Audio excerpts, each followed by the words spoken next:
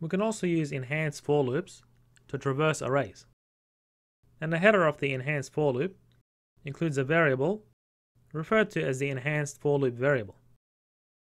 So compared to this regular for loop, we can write the enhanced for loop using this enhanced for loop variable, followed by a colon and the name of the array, where here we have an array of numbers. And then when we want to access each number in that array, so for example if we want to print them to the screen, we access them using this enhanced for loop variable. So effectively this for loop prints each number to the screen, as we can see. So effectively for each iteration of the enhanced for loop, the enhanced for loop variable is assigned a copy of an element without using its index.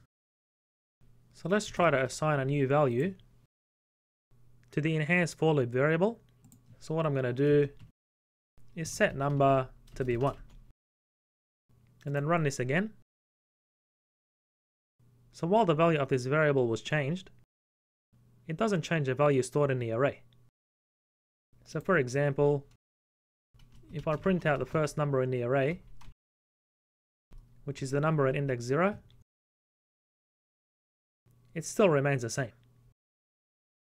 And as we saw, program code written using an enhanced for loop to traverse and access the elements in the array can be written using an index for loop or while loop. So in this case, we rewrote a regular for loop as an enhanced for loop.